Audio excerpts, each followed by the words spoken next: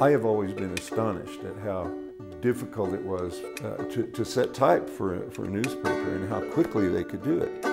Because in the early days of newspapering, it was just take a piece of type out of a box and stick it onto a composing stick and then set that in type. And they managed to do that every day or every week.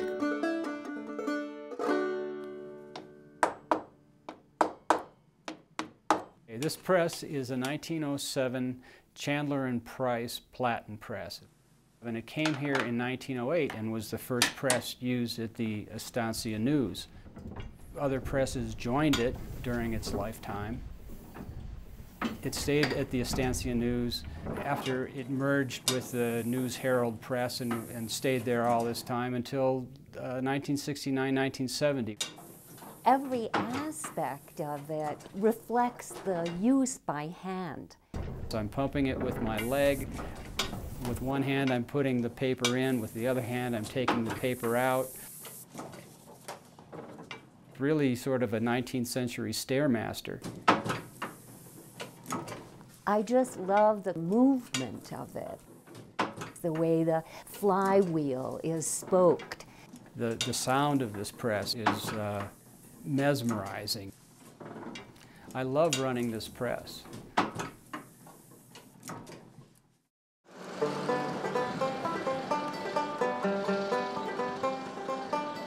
When the railroad showed up in 1900, it brought the people in, and Estancia, as it now exists, at its beginning.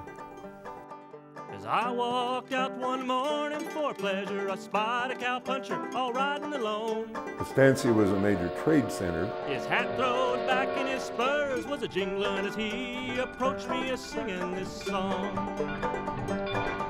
Whoopie-tie-I-O, get along little doggies, it's your misfortune and none of my own. The railroad brought in the homesteaders, and they started farming everything they could. Every quarter section had a farm on it, and this area was the pinto bean capital of the world for some years.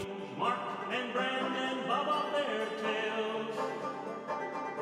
Round up our horses, load up the chuck wagons, and throw the doggies upon the northern trail. Driving down Estancia's main street is a trip to the past, and it's a past that doesn't exist anymore. Today, it's just a shell.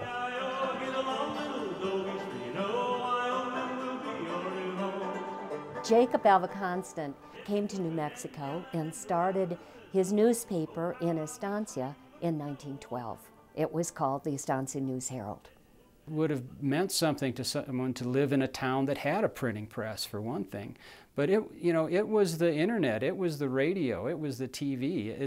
It's how word got around. The News Herald building was right in the center of town, next to the movie theater, down the street from a couple of restaurants, a couple of bars, 2 mercantile companies. I suspect Mr. Constant was busy walking around town, asking people what was going on, stopping at the depot when the train came through to see who got off and who got on, where they were going and where they'd come from. Once a week, the printing press, as I understand it, was started, and it probably was loud and smoky inside that little building. But the sound as the press ran the pages through was the heartbeat of the town. The platen press was a real workhorse. It was primarily a workhorse for job printing, which was one of the economic mainstays of small newspapers. Little Joe the Wrangler will never wrangle more. His days with a remuda, they are done. Besides the day-to-day bread and butter work, probably its claim to fame, and this is why everybody should love this press. This press printed the first book of cowboy songs ever published. Well, Songs of the Cowboys was a seminal work in that it established cowboy music as a genre. Before that, people didn't know there was such a thing. Once they were aware of it, it just took off like wildfire. recordings came along and movies came along, so we had Tom Mix, we had Gene Autry, we had Roy Rogers. All of that came out of that book. I consider the book a national treasure. It was very important to the people then, but it's very important now because we can go back to the newspapers that were printed and see how everything evolved. And it isn't just the legal notices that say a piece of land was foreclosed or that there was an election and it had certain people won. It tells us the day-to-day trivia of life, which is probably not very interesting when it's happening, but extremely interesting years later.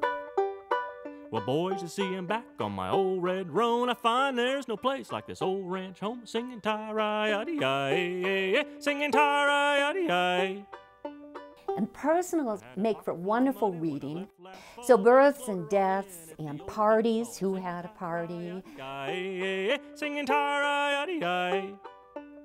When you look at these, you see what was happening on a day-to-day, week-to-week, year-to-year basis. I mean, we have notices during the Depression of people selling off their farm.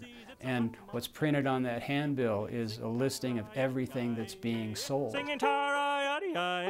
One article I recall in How to Achieve Plumpness, and it suggested eating extra meals, sleeping a lot, so that you could gain the proper girlish figure that was popular at the time. It's important because it's a real chronicle of the activities of a particular town.